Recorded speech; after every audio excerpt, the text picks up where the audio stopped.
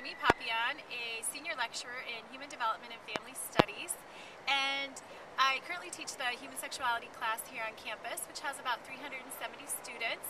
I really enjoyed working with the university museums and particularly the staff there. They've been really great to accommodate my large class and just give the students a really unique experience.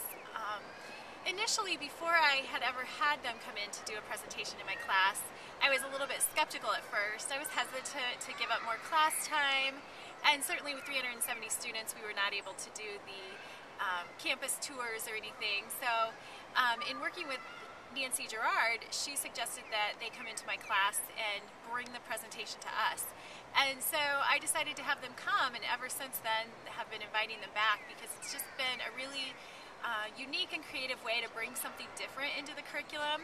And I think the art the art on campus that students pass every day, a lot of times they just pass it and don't even notice it. So I think this is a neat way to give them something to think more critically about, and then blend it into the human sexuality class in a way that helps them see the way that messages about sexuality are all around us and also in the eye of the beholder. So after Nancy comes to do the presentation, I give students an extra credit option where they can then take the things that Nancy talked about and taught them and go out and find some pieces of work on campus that they get to write a short reflective paper on.